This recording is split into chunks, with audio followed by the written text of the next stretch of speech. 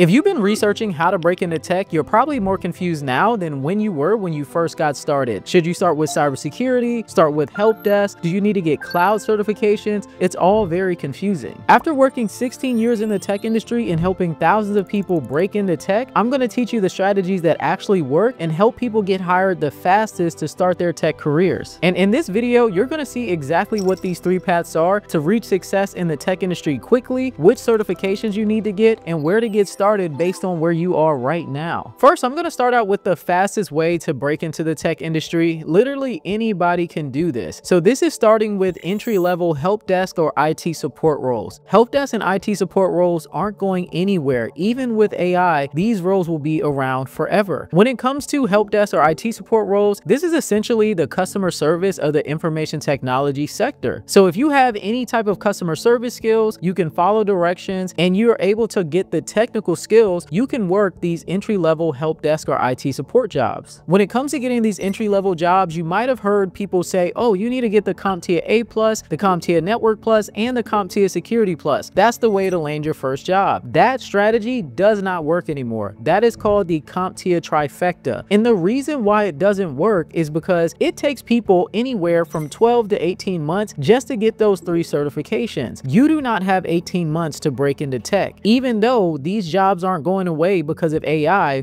is going to reduce the size of as many help desk and IT support professionals that companies need. So you need to get into the industry as quickly as possible. And the fastest way for you to get into the industry is by getting the CompTIA Security Plus certification. Now, a lot of people think that when I say the CompTIA Security Plus, that means it's going to help you get a cybersecurity job as your first role. That is not why you're getting the Security Plus certification. The Security Plus certification shows that you should already have foundational computer knowledge. It also shows that you're dedicated enough and have enough knowledge on the security side to where companies are able to say, you know what, let's give this person a chance, because pretty much everybody has transferable skills. So whatever career you're working in right now, you can take those same skills and apply them to these entry-level jobs. So don't worry about not having tech experience. Just worry about getting the Security Plus certification and preparing for these job interviews. And I know you probably think that this does not work, but trust me, it's worked for so many people who are just like you and they started out where you were. If you focus on creating a good resume that shows your transferable skills, and you can literally go on to ChatGPT, you can go on to Claude, and you can create a resume that shows the skills that you already have and how they translate into entry-level IT roles, this will open up your opportunities and allow you to start getting job interviews. Nobody is looking to transition into new careers without knowing that they're going to be able to make decent money. So when it comes to these entry-level help desk and IT support jobs, depending on where you are, depending on what type of tech industry you end up working in, you'll be making anywhere from about 45K to 75K in your first help desk IT support job. And I know that's not the 6 figures that you hear from all of the different tech gurus, but trust me, you'll be able to get there if you stay consistent in your career. You just want to use these jobs to get started. So once you get your foot in the door, you want to stay in this first role for 6 to 8 months, then start applying for other roles, so that way you can move up in your career very quickly. Once you get into these roles, you can start looking at cybersecurity roles, network administrator role, data center roles, cloud roles. This job is going to be your foundational job for your tech career. And I like to tell people that you can think of this as getting paid on the job training. And I know you might not want to start at these roles, but this is what's going to help build your foundation, because you need to start getting experience to be taken seriously in your tech career. So you'll be able to build foundational computer skills, foundational IT support skills, skills with Active Directory. You'll also have skills with networking potentially. You might even be dealing with some cloud or cybersecurity tasks as well. Now, if you want to make sure that you get paid the most amount of money getting into tech, I recommend an industry that nobody is really paying attention to, and that's the government technology sector. When you look at jobs in this sector, the help desk jobs on average pay 70 to 75K starting out. And when you're looking for these jobs in the government technology sector, you do not need to look for federal government jobs. They do not pay high enough, they do not hire fast enough, and they're not going to get you to where you want to be at. You will be stuck in entry-level, low-paying jobs for a while. So what I recommend you to do is look at jobs with government contractor companies on this site called clearancejobs.com. So when you go into Clearance Jobs, you want to look up different jobs by searching ability to obtain. So when when you search ability to obtain, these are going to be jobs that will sponsor you for a government security clearance, and it's going to completely change your tech career. And I don't want to go too deep into government security clearances, but I have a full free course on how you can break into the GovTech industry, and I'll link it in the description below and you can watch it. But let's get back to the fastest ways to get into the tech industry, because these strategies work even if you don't decide to go into GovTech. So the next path that you can take is data center roles. Data center roles